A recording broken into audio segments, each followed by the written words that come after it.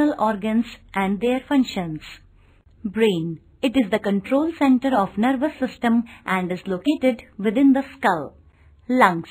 The main function of the lungs is to provide oxygen to bloodstream and to exhale carbon dioxide. Liver. The main function of liver is to process the contents of the blood. It also helps in the digestion of food. Bladder. Its main function is to store and release urine. It stretches to store urine and contracts to release urine. Kidneys. They help to excrete waste products in the form of urine. Stomach.